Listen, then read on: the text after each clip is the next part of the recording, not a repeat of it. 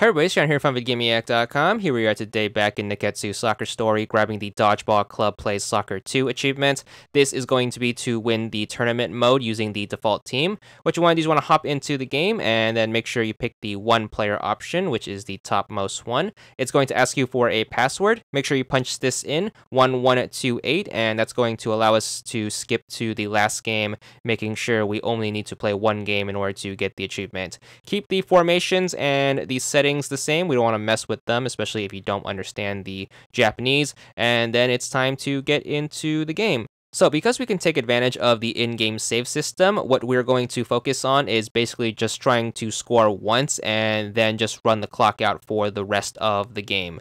So obviously you want to try your best to score. However, if you are just killing a significant amount of the game clock while keeping the game tied, you should still be making progress towards the achievement. So if the game is still tied 0-0 by the half, you should still be good since we have the entirety of the second half to work on scoring. So going into the second half, you now have to prioritize at least scoring once, but you also want to keep killing the clock in mind. So try your best to get the ball and try your best to run it in, and hopefully you can score.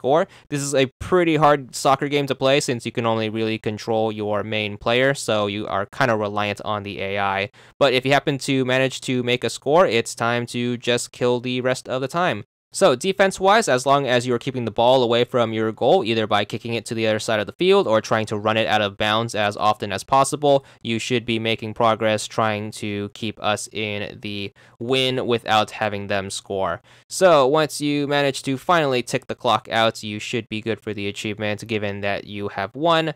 So there is the final score, 1-0, and once you get the victory, you should be back in the locker room for the post-game congratulations. You should get the achievement for beating tournament mode. That's called the best soccer team for 100 gamer score, but since we managed to use the default team, we should also get the Dodgeball Club Plays Soccer 2, and that's going to be for another 100 gamer score.